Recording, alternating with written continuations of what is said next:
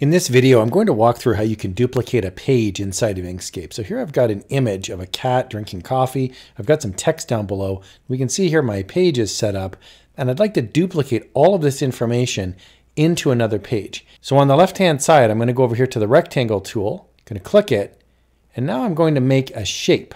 And the shape is going to be the exact same size as the page. Now you can tell if you've gone outside because you're going to see a little line there. You'll see I've started to draw outside my page, but you can spend a lot of time trying to get this exact. So what I'd rather you do is just kind of get it close, and then we can make this the exact size of the page. And I'm going to show you how to do that. So first I'm going to go to File. I'm going to go to Document Properties. And here we can see the size of the page. So I've got my display set up.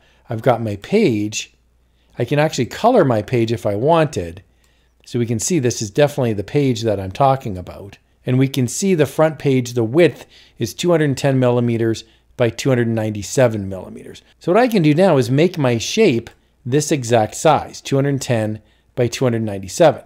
So you'll notice right above this box, there's a width and there's a height. So I'm simply going to change the width from this 218 to 210. And I'm going to change the height from this 304 to 297. It's now the exact right size. I'm going to make this white. So I'm going to click down below and make this pure white.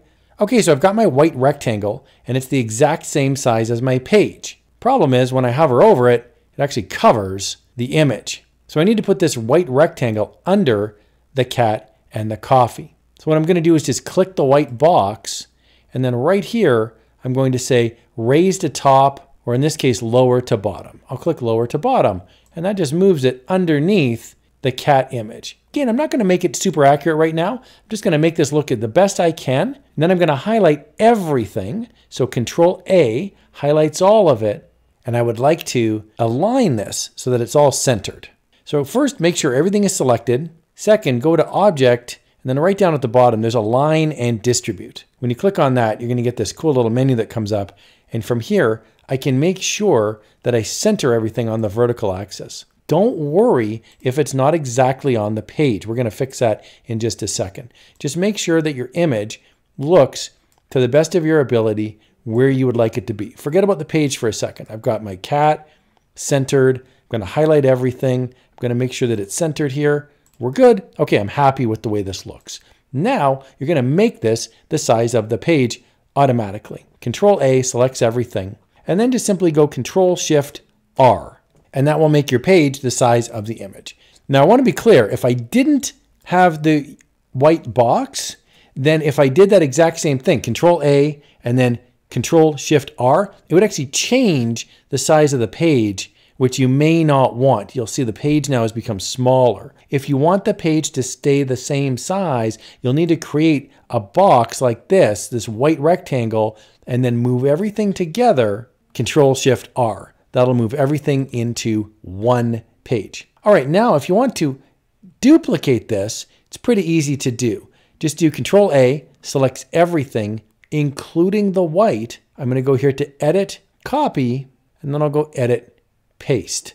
That's going to get me a second grouping of elements, and I can move that now over here, and I can make this a secondary image. Now, one of the challenges you might run into is if you uncheck everything and you do Control A, now I've selected all of this. So you may not want to do that. So what I would recommend is you highlight everything you'd like to be duplicated. So in this case, 3 items, my text, my cat, and my white rectangle. And I'm going to right click and I'm going to go into Group.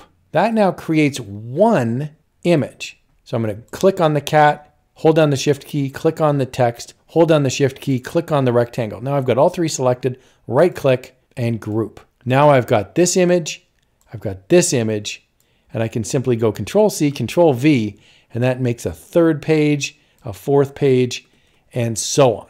Now if you'd like to individually change anything in here, simply double click and it will open up just that element. So if you just wanted to monkey around with the cat, for example, I'll go here to my selection tool, I'll select this one, and I'll simply double click on the cat, and now I can move him around. I could sub him out. I could put in another image if I wanted. I hope you found that helpful. Duplicating pages is not something you might use a lot, but it's helpful to know how to do it.